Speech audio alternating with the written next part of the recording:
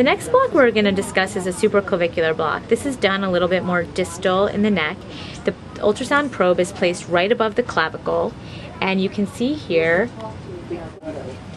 the subclavian artery and the brachial plexus, which is located lateral and posterior to the subclavian artery.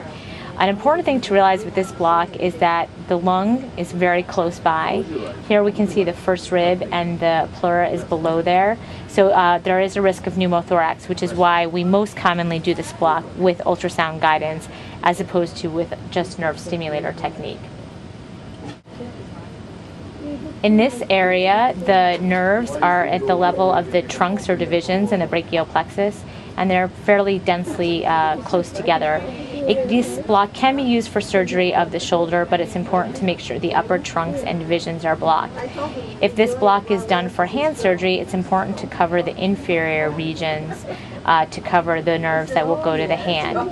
If this block is selected for elbow or hand surgery and a tourniquet is going to be used, it's important to do a separate T2 intercostiobrachial block unless there's a contraindication to that. An intercostiobrachial block is done with a subcutaneous ring of local anesthetic placed just distal to the axillary artery and the axilla.